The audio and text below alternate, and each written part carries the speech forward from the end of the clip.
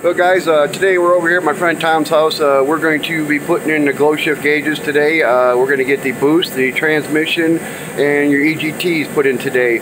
So here we go with this today. We're going to start doing it right now. Get back to you in a minute. Alright guys, so when you have one of these Banks Monster Rams, you can't put the bolt over here because the bolt fitting is too long. That bolt that's in there is way too long. The one that they give you from Glowshift will not fit. So you can just tap it right here, right on the end of where the MPT fitting's already at. It's easy, a lot easier. And we already got the wires run. My buddy Tom helped me run the wires. We're gonna get this done pretty quick here. Alright guys, we're gonna use a Dremel to cut this because the only thing that it's doing is one of those little pipe cutters.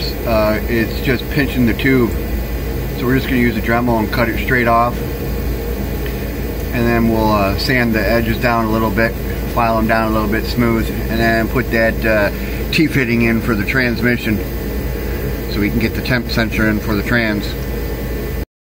Alright guys, my buddy Tom's here helping me.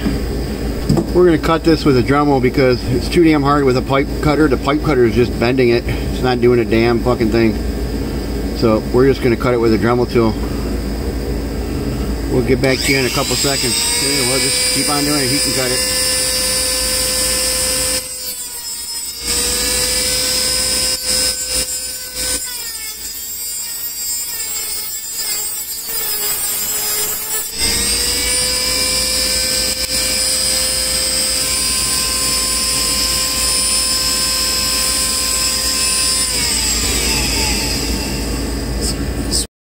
Okay guys, here we go. We got the wires hooked up to the trans sensor. I changed them because I didn't want to leave those female and male plugs on them. So I did these ones with the heat shrink on them and shrunk them up, make sure nothing gets in there. Zip tied them up. Ready to go. No leaks. Good to go.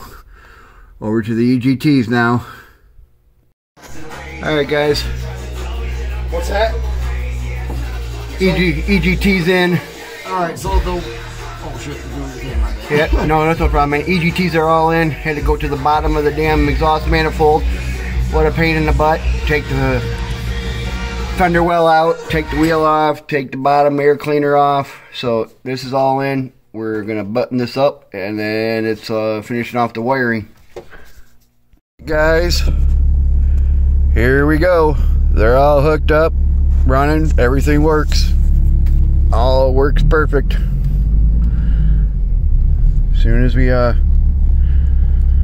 get moving here, they'll start working. I already tested them out in the garage. Everything's working good, hooked up good. Looks awesome. We will see in a couple days how they work.